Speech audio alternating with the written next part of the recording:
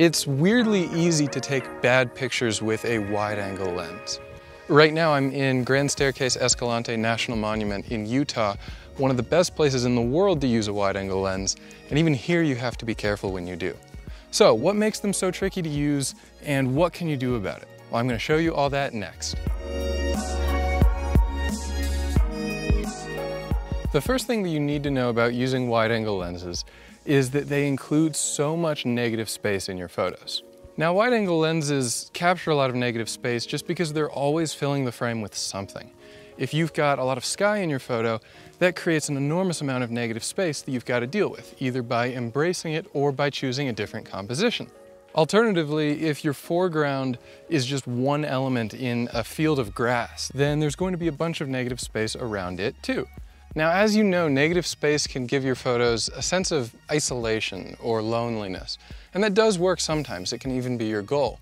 But in many cases, it just doesn't work quite right. And that's because of that classic, if your photos aren't good enough, then you're not close enough kind of mindset.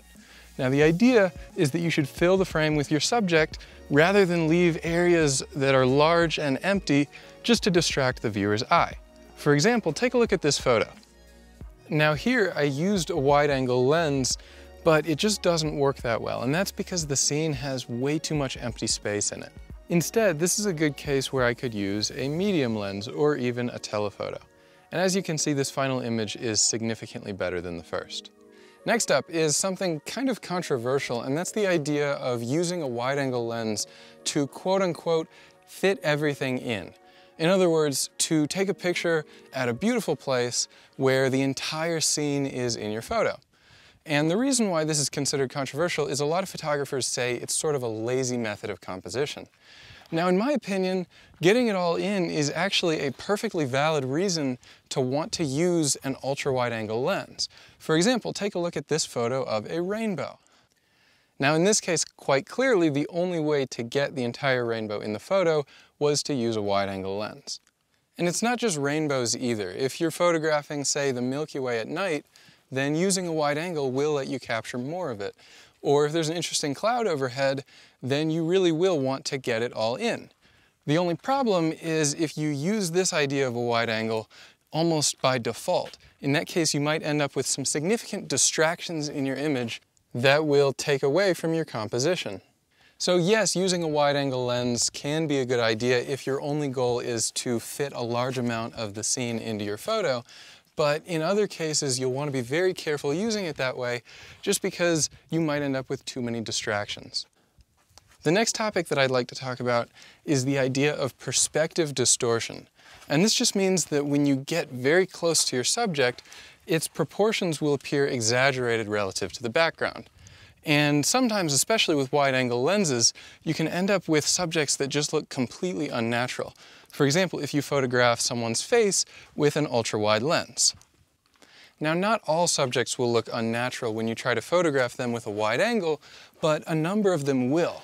If you're taking pictures of sand dunes or rock formations, then you might not notice. But if you've got trees or people or buildings in your photo, then it can be a significant problem to use too wide of a lens. Now, the problem here is that it's very easy to get an extremely exaggerated foreground and a tiny background if you use a wide-angle lens. You might have a mountain on the horizon in the distance that just looks like a little bit of a bump at the back of your photo. And in many cases, that's not going to be what you want. I'm going to sit down for a second. This is a really nice spot. Oh, man. Now, if you haven't been able to guess, I'm about to enter some serious slot canyons, which is one of the best places that you can use a wide angle. So hopefully I'll be able to show you some example photos. But first, I do want to emphasize one more issue that wide-angle lenses sometimes have, and that is their inability to isolate certain subjects.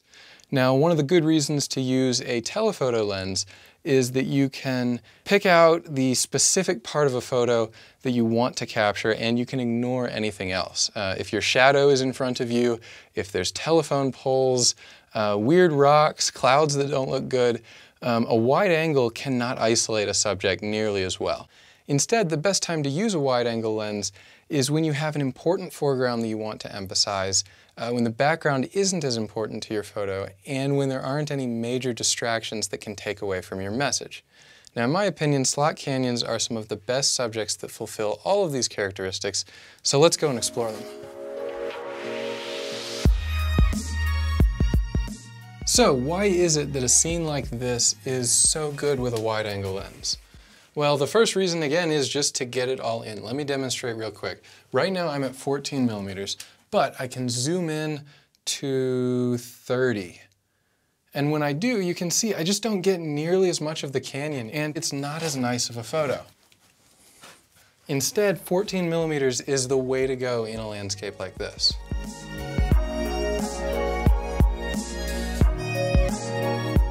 Now, on top of that, this is just such an abstract subject that the whole idea of perspective distortion doesn't apply nearly as much. The corners might still be stretched out, but you can't even tell just because the subject itself is already just a bunch of lines.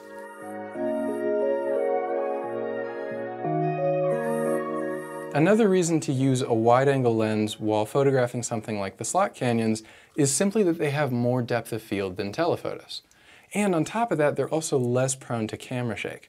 So if you don't want to bring your tripod down into a tight squeeze like this, then you can get by with handheld photos much more easily using a wide angle than a telephoto.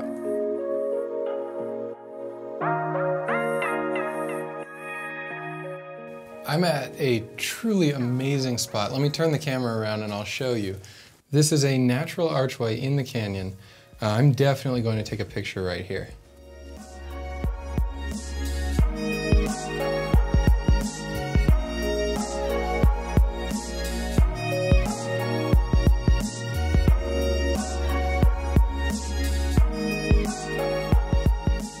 And now I'm nearing the end of the slot canyons. I hope that you found this landscape to be as awesome as I did.